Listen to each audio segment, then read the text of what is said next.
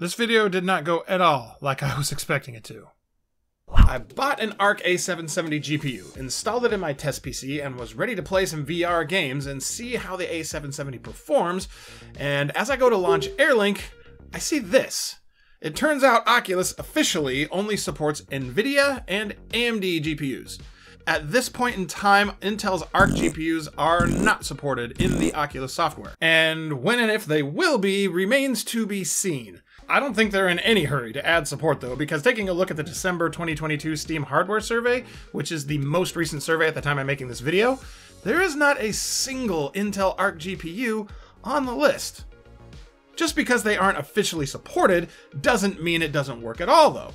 Thanks to Guy Godin and his virtual desktop app, I was able to run several games and get an idea of what kind of performance the A770 is capable of in its unofficially supported state.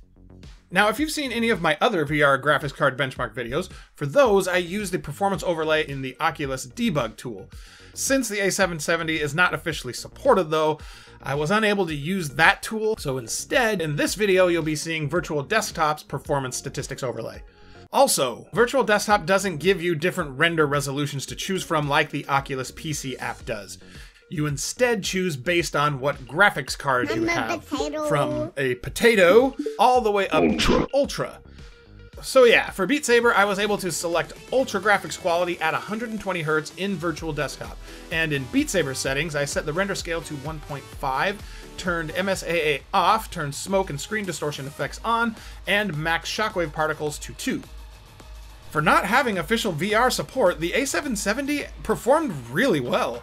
It was almost always a few FPS below 120 as I was playing, but gameplay was smooth and Beat Saber looked sharp and crisp.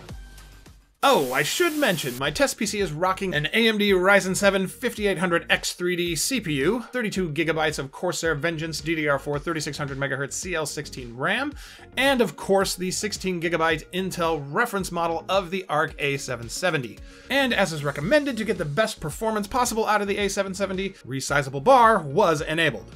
Since Beat Saber worked fine through Virtual Desktop, I next fired up my favorite VR shooter, Contractors, leaving the Virtual Desktop settings the same. And in Contractors graphic settings, I set everything to high except for anti-aliasing, which I set to low.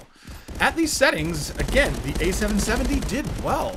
It wasn't quite able to hit 120 FPS at these settings, but it did stay above 100 FPS the majority of the time, so I turned the refresh rate down to 90Hz, and just to see what would happen, increased the in-game graphics quality to Ultra, and the A770 delivered some very solid performance.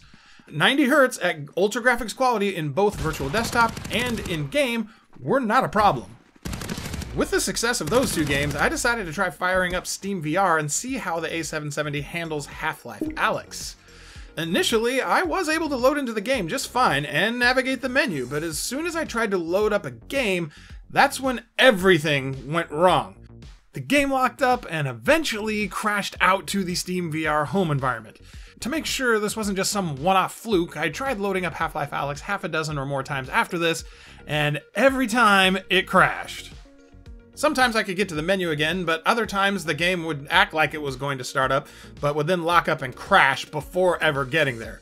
Based off its performance in Beat Saber and Contractors, I'm confident the A770 can run Life Alyx just fine. But I don't know who needs to update their software to get it working properly, Intel or Steam. I'm guessing it's Intel though. Anyway, I wasn't able to get Alyx to run at all, so I decided to see if this is a Steam VR problem or simply a Life Alyx problem. I then fired up Assetto Corsa, and on my first attempt, things did not go well, so I tried again. This time I was able to run the in-game benchmark in VR just fine, which is the footage you're seeing right now. But when I tried to actually queue up a race, it would fail the load and I'd be kicked back to the Steam VR home environment once again. I tried at least a dozen times to get a race started, and every time I was met with some kind of problem.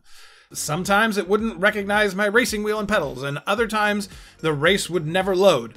After about an hour of messing with it, I just decided to call it. I then tried Microsoft Flight Simulator, and it exhibited similar issues to Assetto Corsa.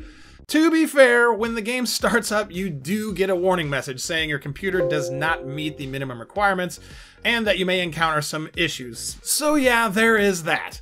The main problem I had, though, was when switching to VR mode, sometimes it would switch over fine, and others, the game would lock up, leaving me in this infinite waiting loop.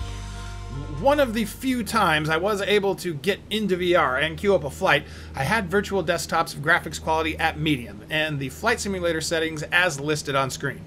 As you can see, I got about 50 FPS in this training flight, but I should draw your attention to the bottom right corner of the performance overlay, as this was with synchronous space warp active. Turning it off cut the frame rate in half, meaning the A770 was only able to muster around 25 FPS on its own at these settings. But again, the majority of the time I wasn't even able to get Flight Simulator to run in VR. So yeah. At this point, it was looking a lot like the A770 and Steam VR don't like each other all that much.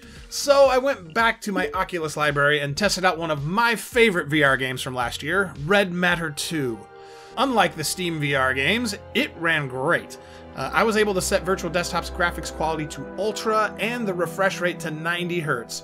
In Red Matter 2's graphics settings, I set the resolution scale to 1.1 and turned both indirect and dynamic shadows on. With synchronous space warp disabled, the A770 kicked out an almost perfect 90 FPS throughout all my testing. I did see it dip down close to 80 when I was playing around with the reflection of my scanning tool laser in this window, but the game still ran smooth and looked great in the headset. Keeping the settings in Virtual Desktop the same, I then tried out The Walking Dead Saints and Sinners, and was able to set the pixel density to 100% and all the other settings to Ultra, except for anti-aliasing, which I turned off. As you can see, the A770 had no problem at all with this game. There were fairly frequent dips down into the 80s, but just like Red Matter 2, overall, the game both looked and ran great. The last game I tested was Lone Echo 2. To get this game to run at what I feel is an acceptable level, I had to lower the graphics quality in Virtual Desktop to medium and the refresh rate to 72 Hz. As for the game settings, I set most things to high, but rather than go over them one by one, I'm just going to list them on screen so you can see them. Overall, the A770 kept the frame rate at our target of 72 FPS. In some parts of the game, though, the frame rate did fall down into the 60s, but the frame times remained consistent, because while playing, I didn't notice the change in frame rate really at all. Even though I was able to get some VR games to run with the A770, and run pretty well in some instances, it probably goes without saying that I would not recommend buying one for PC VR. At least for now. The fact that there isn't any official support for VR at the time I'm making this is a huge knock against the A770. Yes, it can run VR games, but having to purchase a third-party app in order to run them isn't all that exciting, I'm sure, for most people. And the simple fact that Steam VR games are basically unplayable at this point means your money will be much better spent elsewhere. Subscribe!